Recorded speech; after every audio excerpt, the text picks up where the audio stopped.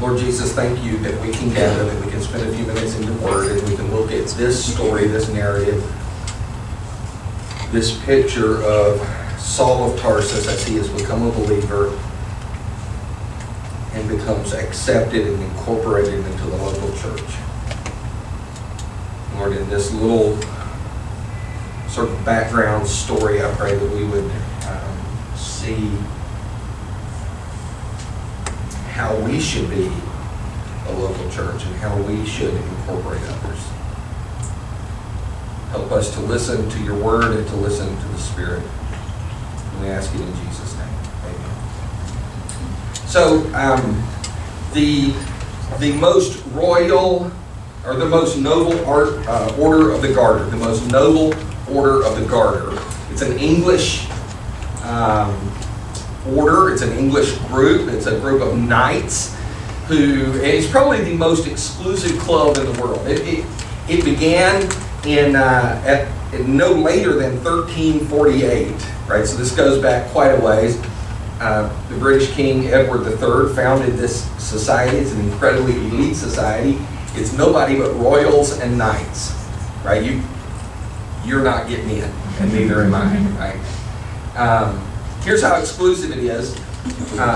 It includes the reigning monarch. So in this case, Elizabeth. So it includes the reigning British monarch.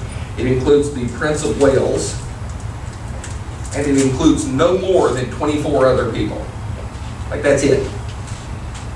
Now there are some other parts of it that are more honorary in nature, but they're not really part of it, right? The king or the queen is the only one who has the right to name new members to this order.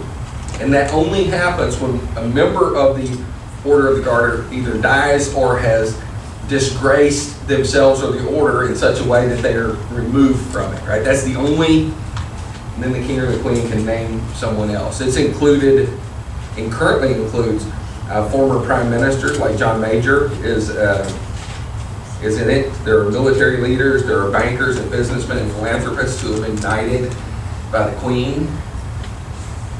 Like I said, they're not taking applications, right? You or me, we're not going to make the cut for this incredibly elite group. But what has happened is many times in the local church, we start to see ourselves a little bit like that, as some kind of an elite group where if you'll meet the right qualifications, or if you will, right, if you will get your life in a certain order, or if you will give a certain way, or whatever that is, that it's an exclusive club for people that we could call religious royals or spiritual snobs. But here's the thing about the local church as Jesus instituted it and as it developed in Acts chapter 2. Here's the thing about the local church, is it's not restricted to the most pious among us. It is not restricted to those who have become most perfect. In fact, we should be less like a country club and more like a walk-in clinic, right? Where whatever it is that you got, bring it, and we'll help you figure that out and work through that. That ought to be the way we view the local church. Acts chapter 9, we get a little bit of a glimpse. It's kind of like a when you look at Acts chapter 9, and the main part of this story we've already covered, which is Saul's conversion to Christianity. There's the Damascus Road experience, right? And then there's Ananias goes to him and lays hands on him, and he recovers his sight. The scales fall from his eyes. He recovers his sight, and he receives the Holy Spirit and is baptized. That's kind of the core of the story in Acts chapter 9. That's the painting, right? If you look at it like a piece of art. But you know how sometimes in a piece of art, in a painting, there's some kind of detail maybe in the background. Like a hidden in plain sight kind of thing, right? Where you may not even see it. You can look at this painting time and again, and then one day something happens, right? And you just, where did that come from? And I'll tell you where this came from for me. As I was reading and studying this chapter 9, figuring out where do I break it off, for this next section that we study, and what does this mean, and what do we focus on? We had our conversation last Sunday night as we began our talk through that book, Autopsy of a Deceased Church by Tom Rainer. And there was something that was said, and it wasn't a major part of our conversation. It came up a couple of times, but it wasn't like the bulk of our time. But it struck me as I was reading this, and then some other commentary I was reading along the way, of how we have treated, not just us at New Beginnings, but local churches have treated people who are new to the faith, or new to the local church at least, versus how we should often treat them. Giving people a place at the table, right? And hearing from those who are new either in their faith or new to this local congregation. And we can learn from this church at Damascus, which is not, this isn't the Jerusalem church, right? You read Acts, you read the New Testament, you hear about the Jerusalem church, and the other books, right? I read from the book of Galatians earlier, right? That was written to the church at Galatia. Colossians was written to the church at Colossae. Thessalonians was written to the church at Thessalonica. Like, these are all pretty prominent. Ephesians and Ephesus, right? These are well-known and prominent places.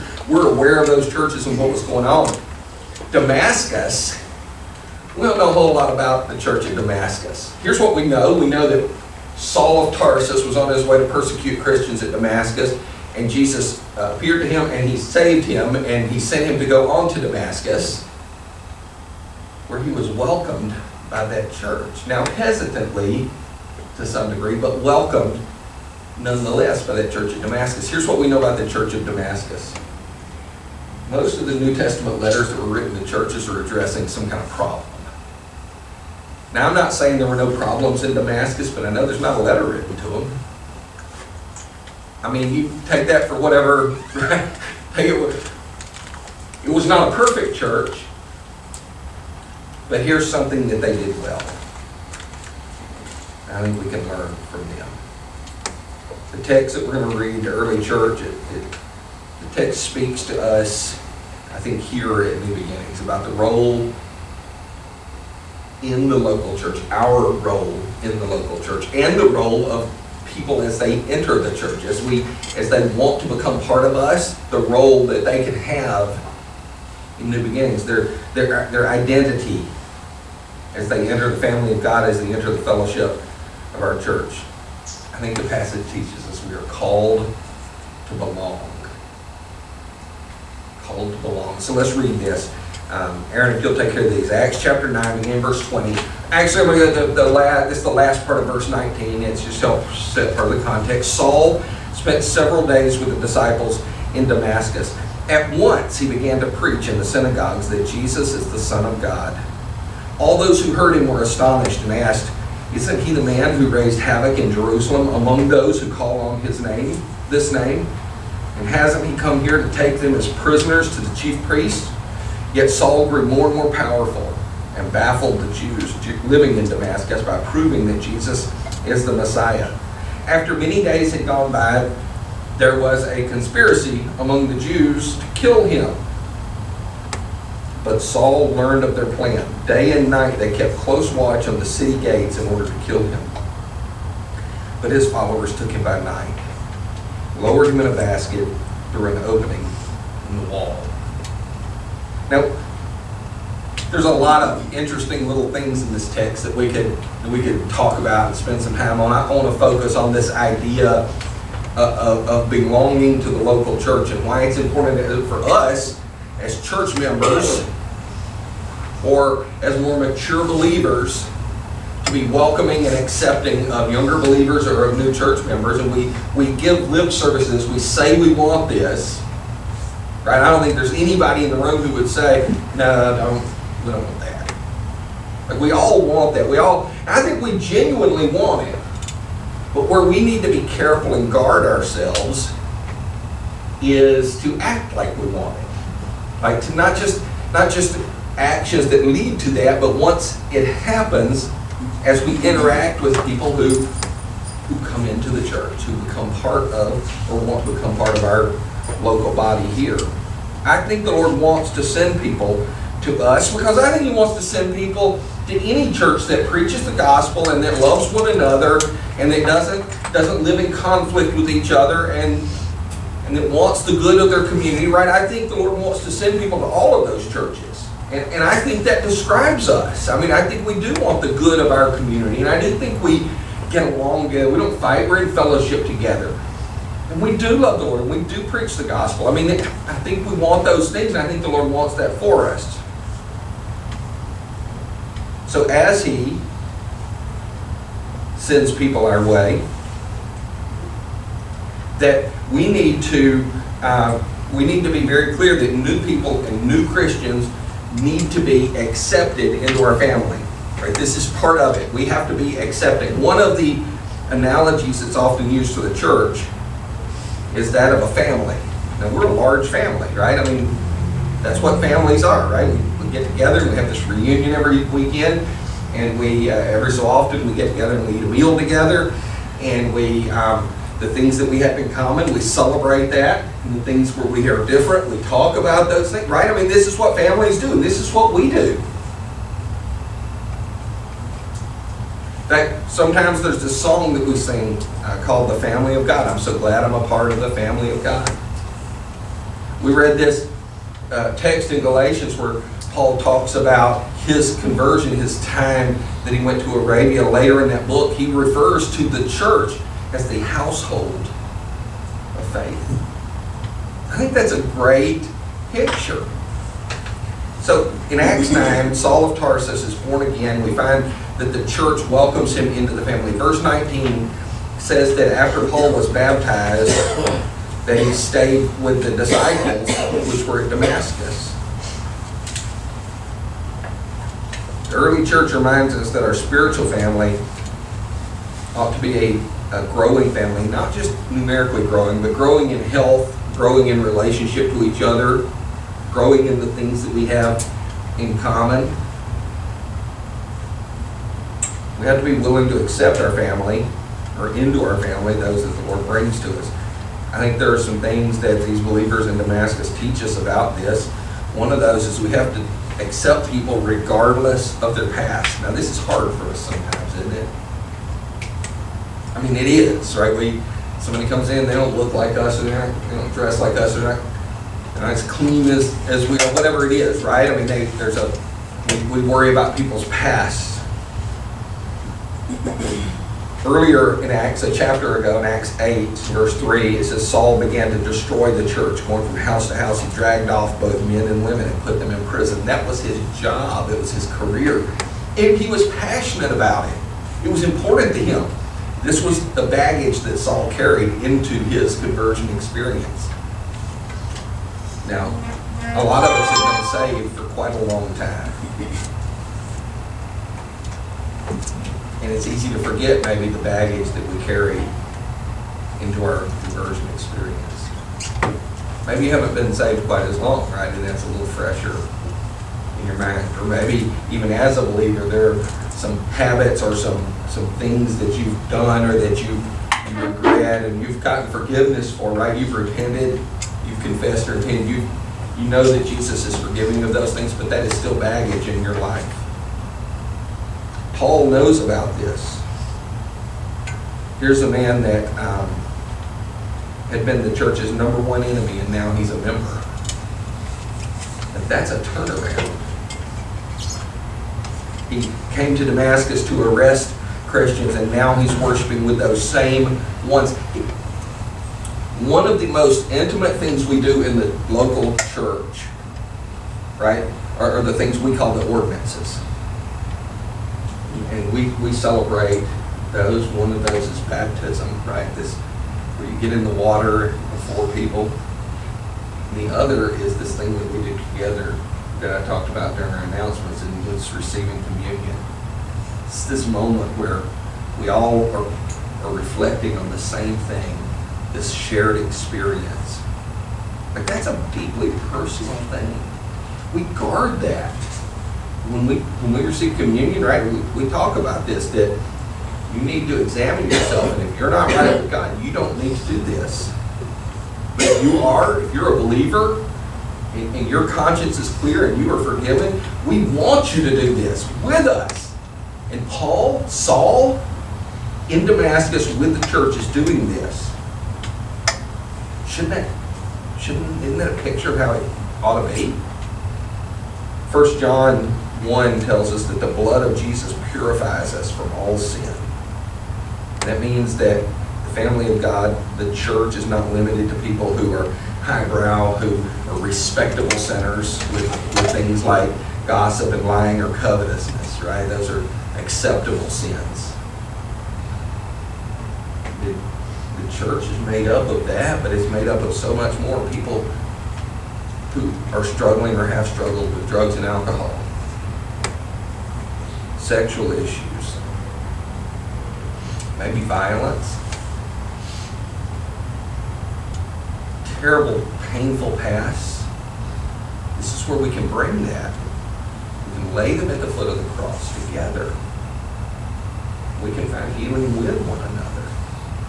That's why we welcome people regardless of the past, because you were welcomed regardless of your past. Saul, who we know later as Paul, in 1 Corinthians 6, he lists this group of sinners who are not going to inherit the kingdom of God, right? There's this list of things, and they're not pretty. But verse 11, as powerful as that list is in the negative sense, verse 11 is where the real power is. 1 Corinthians 6:11 says this, and that is what some of you were. I don't know if you know this about the English language. Were is an interesting word. It's a past tense word. I'm not a real smart guy, right? I struggle with language. But past tense means not now and not anymore, right? It's the past. And this is what some of you were, but you were washed, you were sanctified, you were justified in the name of the Lord Jesus Christ and by the Spirit of our God. You know, there's a lot of companies that do background checks on prospective employees, and people have things on their record that prevent them from getting jobs, and it's a difficult situation. I sympathize with that, but regardless of somebody's background, finding a church family should never be a struggle. We should accept people into our family regardless of the background. But also, we should do that in response to their profession. Saul, that's all he had going for him, was his profession of faith, his story, his testimony that, look, Jesus has done this in me. Ananias heard that the Lord wanted him to go and speak to Saul, and he was hesitant to do so. Verse 13, Lord, I've heard by many of this man how much evil he's done to the saints at Jerusalem. And the Lord told Ananias, go. God told Ananias, he's my chosen vessel. He's going to bear my name to the Gentiles and to their rulers, as well as to God's children, to the children of Israel. It was obvious that the Lord had done something in Saul. Verse 17, Ananias went and he entered the house. Remember the first words he said when he put his hands on Saul. Brother Saul. He accepted him based on his profession. He accepted, look, you say you've turned to Jesus, until you prove it otherwise, I'm going to accept that. That was Ananias' attitude, I think. Ananias called him brother. Saul, one commentator I read said Saul had been a bother to the church, and now in his profession of faith, he was a brother.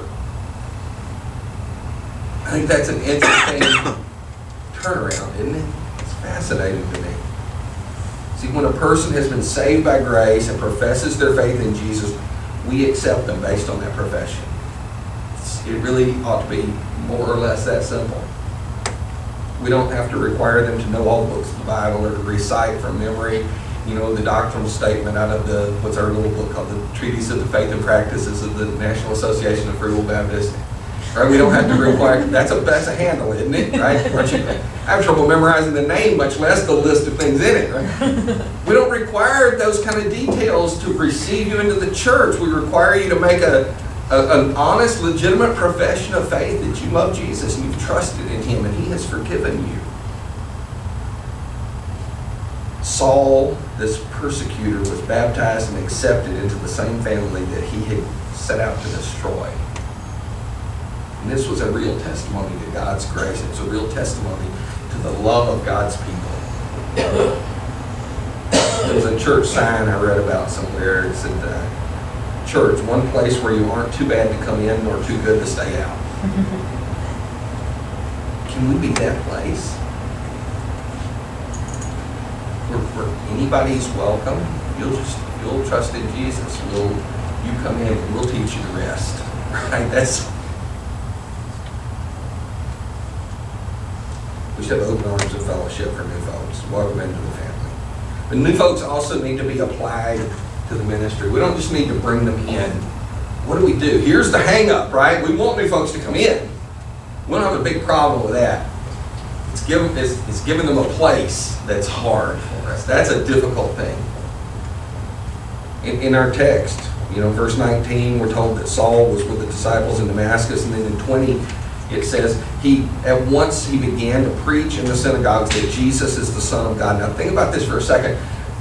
Paul joined the church, and then he immediately started participating in the work of evangelism.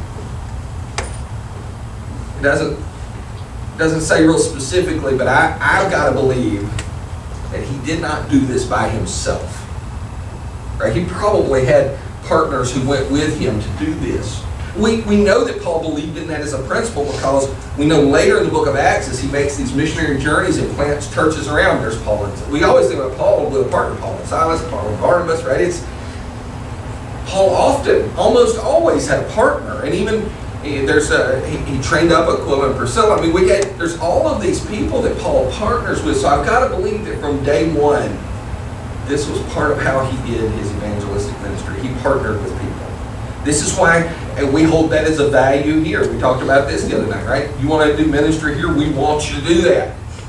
Let's talk about what that ministry is going to be. Is it a good fit for who we are and the things we want to accomplish? Great. Do we have a plan? Super. Let's do that. Job one, find a partner. You find a partner, and you can do ministry at New Beginnings. I really mean that. Because, first of all, nobody does ministry alone. It is too hard and it's too discouraging. So find a partner like the church. Find a partner in the church. Find a partner to do the work of the church. I think new people often feel they're locked out of ministry, that they're overlooked. I think this early church in Damascus encourages us to open up opportunities of service. A couple of reasons I think we should apply new people to the ministry of the church. The first is about the testimony they can give. Nobody is as excited about their church and about Jesus as people who are new to their church or to Jesus. Right? That's just typically the way it is, right? People who are recently forgiven, they are excited about that. They want to share that. They have a new, fresh testimony. Help them find ways to share that. Get that out. People who are new to the church are excited about the church. They want to be part, and they want to sort of sink their teeth in. They want to help it grow, and they want to help it advance, right? So let's look for ways to help them do that because their testimony is powerful. Verse 20 says that Paul's sermons were simple. He preached in the synagogues that Jesus is the Son of God. He kept it a pretty basic message. I was reading an article about Billy Graham recently who pastored a church for a short period of time, but he was not a pastor by and large. He was an evangelist, and he traveled the world, right? He preached to more people than anybody else, quite likely. And it was said over and over in this article that he had been accused of his sermons being simplistic. They weren't simplistic, they were simple. There's a very big difference, right? They were just a simple gospel message. Even the great preacher Charles Spurgeon, who preached on virtually the entire Bible over the course of his pastorate, talked about when he preaches from a particular text. You read the text and you exposit the text, making a beeline for the cross, right? He preached the gospel of Jesus. Saul did this. He preached in the synagogues that Jesus is the Son of God. Now, Saul's education was strong, but his Christian education was incredibly limited. Like, he didn't have it, right? He had spent a few days with the disciples there, but that was it. God's going to carry him off into Arabia, and it's there that this future apostle to the Gentiles receives instruction from Jesus firsthand. But in spite of this, verse 21 says, all those who heard him were astonished and asked, isn't this the man who raised havoc in Jerusalem among those who call on this name? Hasn't he come here to take them as prisoners of the chief priests? I would imagine that it was standing room only in the synagogue of Damascus. So first of all, this is a spectacle to see. Right? The guy came in to persecute, to arrest, and maybe even kill believers in Jesus. And now, for some unexplainable reason to most people, he's in front of the room talking about this Jesus, that Jesus is the Christ, Jesus is the Messiah, Jesus is Lord, he's the Son of God. Everybody's interested in hearing what happened to him. And I suspect that in those early days, he shared that story quite a bit. That story of the blinding light and the voice and getting knocked off his horse, all those things, right? I suspect that that story came out quite a lot. Everybody wanted to hear that. And I'm going to tell you, if the church had held him back, I think that would have been wrong and it would have been foolish. And I think if you want to share your testimony, we're not going to hold you back. You tell the way you came to Jesus. Tell the way Jesus revealed himself to you. Tell the story of you coming to Christ. Tell the stories of the things God has done in your life. Tell those things. The author and professor, Tony Campolo, used to tell the story of an experience he had. He was serving as a counselor in a junior high youth camp. And there's a little boy named Billy who had a cerebral palsy. And many of the kids mocked Billy, made fun of his disability. And what they intended to be a joke, right? They elected Billy to give a devotion in front of the whole camp. They sought to embarrass him, right? That's beautiful. So Campolo says he remembers Billy sort of lumbering his way up to the front. Once he began to speak, it took him literally several minutes to say just 7 words.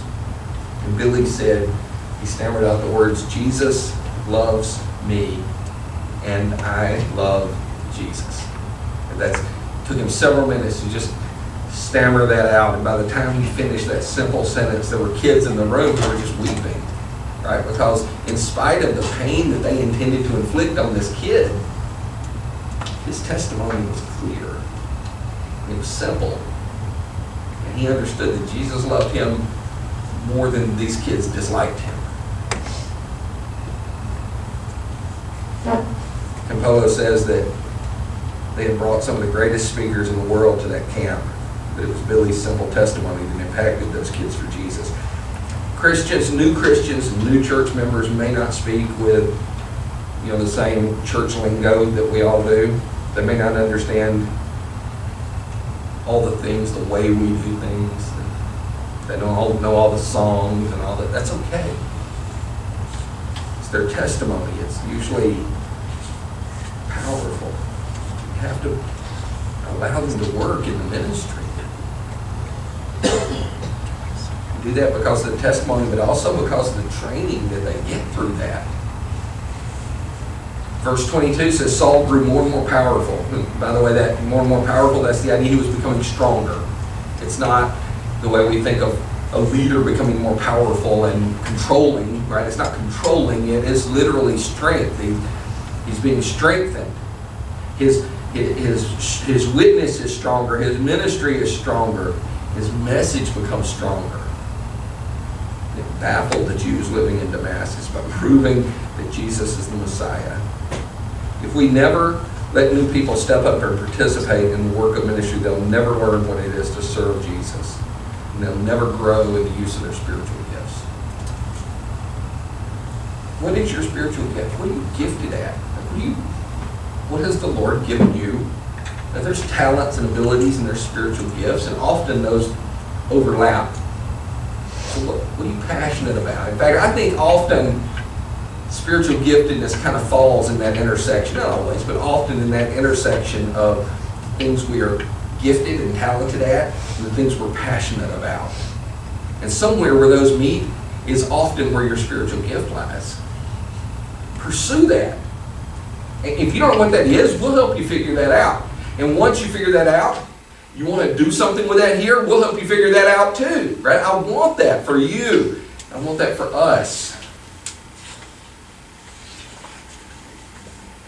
When we incorporate the wider body of Christ into ministry, it's not only good for the ones being ministered to, it's good for the ones doing ministry. We learn, we grow, and we mature through service. I'm going to tell you a real life example of this right now in our midst is Will doing some preaching, right? That it means the world to me because, one, I get a little relief now and then, but also he does a good job.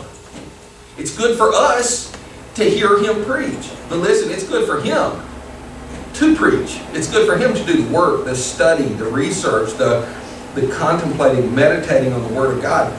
But it's also good for him to stand up in front of people and to proclaim that and to hone those skills. It's good for us and it's good for him, right? This is the way ministry works. And we want you to be engaged in doing ministry, not just for our benefit, but for yours. Not just for your benefit, but for ours. It's a great relationship.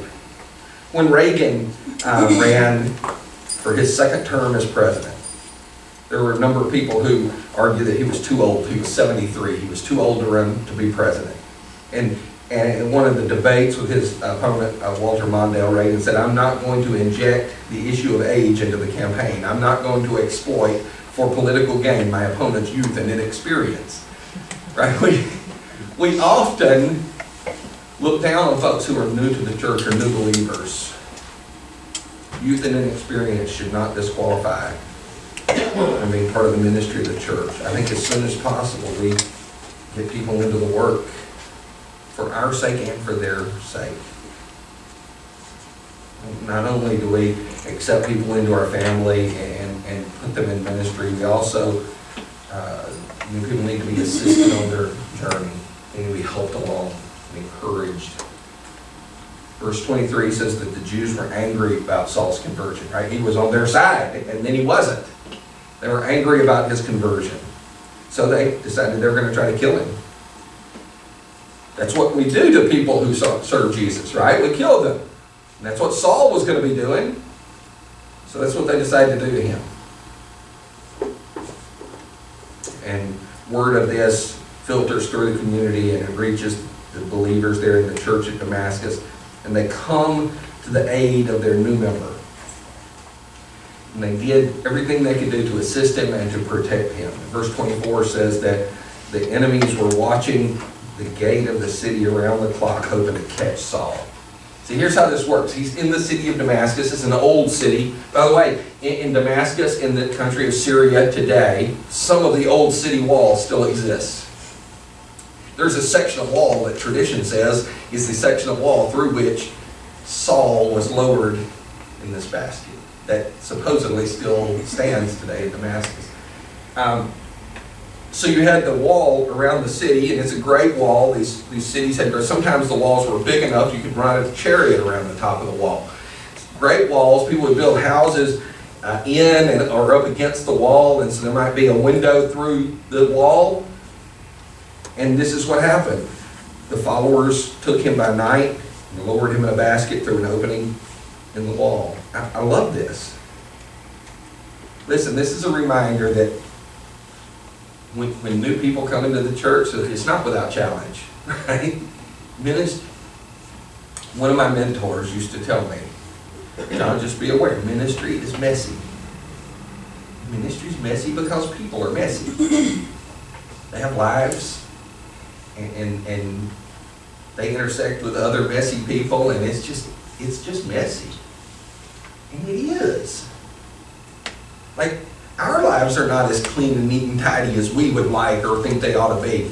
Somebody who is new to the faith or new to the church, theirs is certainly not going to be. And that was true of Saul. This church faced some challenges because of this. New people need our help as they begin their walk with the Lord. A couple of things. They remind us in this text that that we have to be flexible to serve people. Now,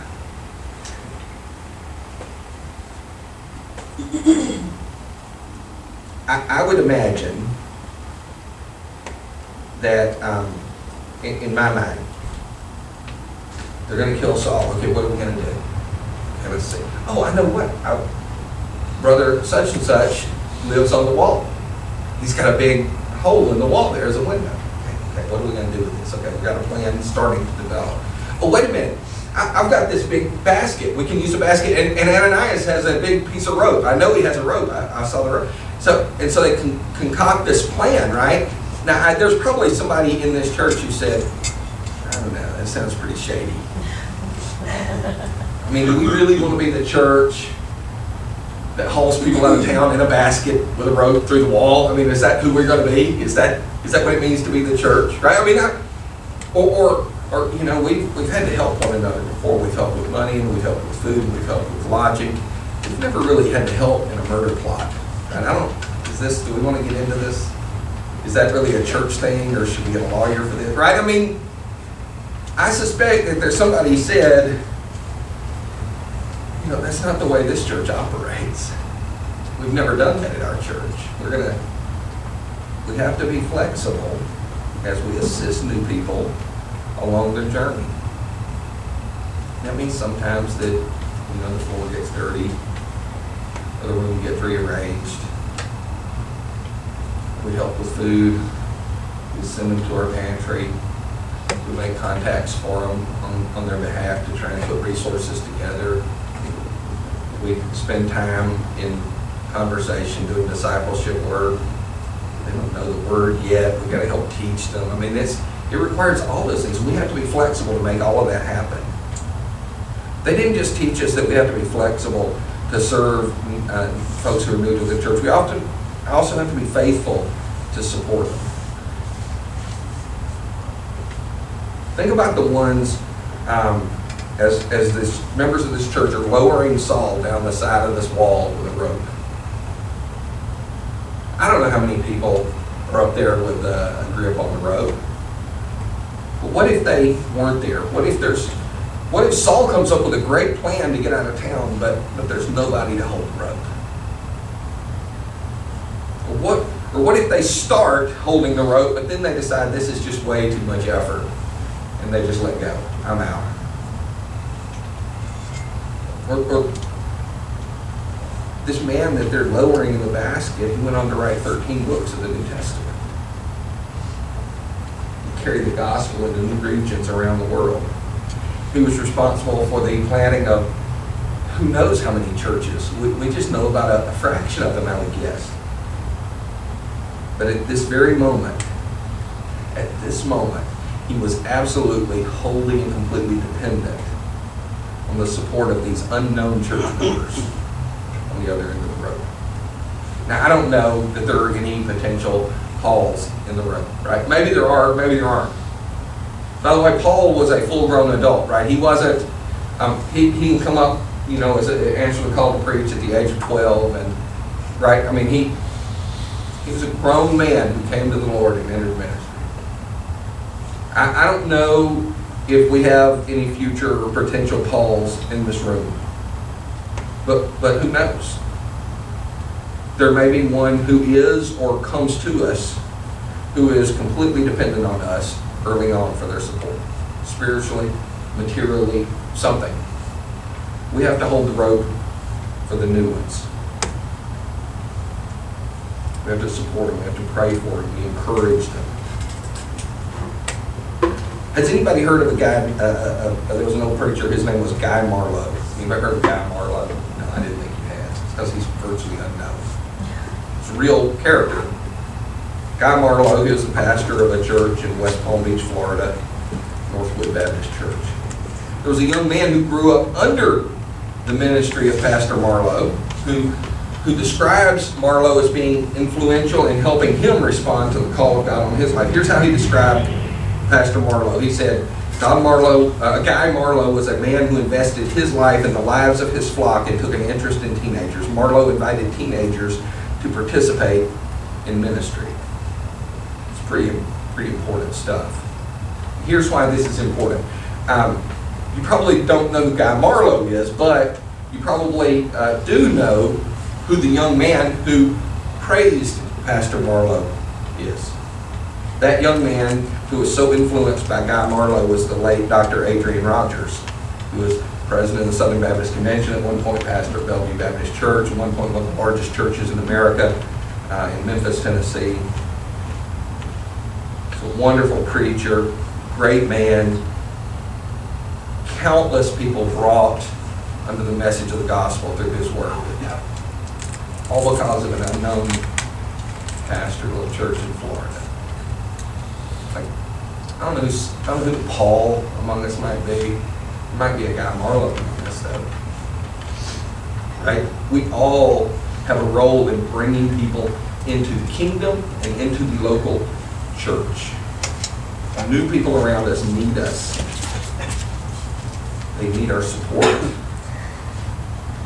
We cannot allow them to fall victim to the enemy who would destroy them and will destroy their future. Listen, churches are not meant to be gated communities. We're not meant to be places where just the most perfect come and hide themselves from a society around them that is sinful and sick. Churches are meant to be homes with open doors, where people who are new to faith, new to the church, and new to the gospel, people who are redeemed by God's grace, can be accepted into the family and put into the ministry and helped along in their journey. And listen, I pray by God's grace that we would be that we would learn from this church at Damascus, that we would demonstrate to you, Jesus, we are called to belong. Will you pray with me? As you bow your heads and close your eyes, we're going to conclude in a moment with a song. We're going to pray, and then we're going to sing another song. But as we do, as we prepare to do that, I want to give you a chance to respond. And I don't know what it is that might have spoken to you, that the Lord may have used, whether it's you're a seasoned, more mature believer who says, yes, I want to actively seek out people to bring in and do this, to bring in and make them part of the church and give them a ministry, give them a role, give them a place to serve, encourage them, teach them. Maybe you are a less mature believer who says, that's what I want. I want to be part. I want to be engaged. I've got this burden to do this thing.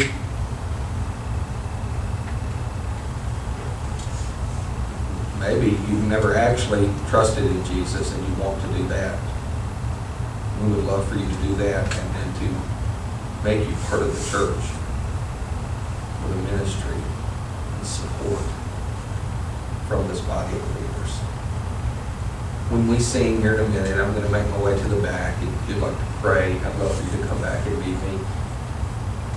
We'll spend a few minutes talking to Jesus about whatever it is that's on your heart. Lord Jesus, thank you. Thank you for your word. Thank you for this example of this church in Damascus that reached out and took in Saul of Tarsus as a new believer and brought him into the church, allowed him to have a ministry, and supported him. Help us to do that. Help us as you bring people our way, or as we seek out people in the community, help us to bring them in, to give them a ministry, to support them, encourage them to be there. Or if there's anybody here today that needs to spend a few minutes in prayer, I pray that they would meet me at the back and that we would do that. That you would speak, and that you would move. We love you and trust you for it. We ask it all in Jesus' name. Good, big deal.